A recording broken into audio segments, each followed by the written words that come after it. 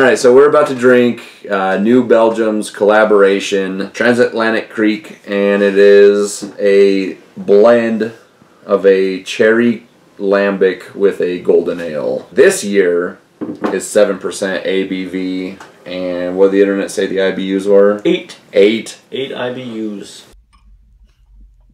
Appearance, obviously, super unique. Crimson.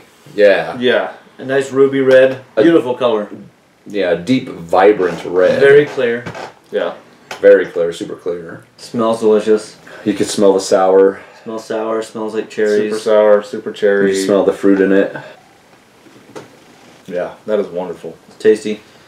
It's really good. It is a little more tart.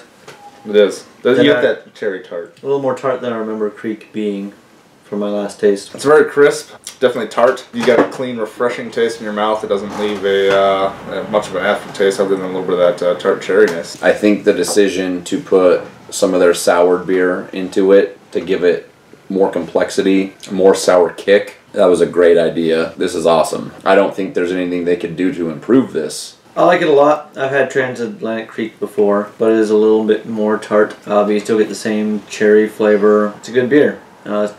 Beautiful color, good taste. There's a baby hippo in there. Yeah. That was just my dog. That would be terrifying if there's a baby hippo because the mom's not there far is away. actually a baby hippo in there. That door's not going to stop her. No.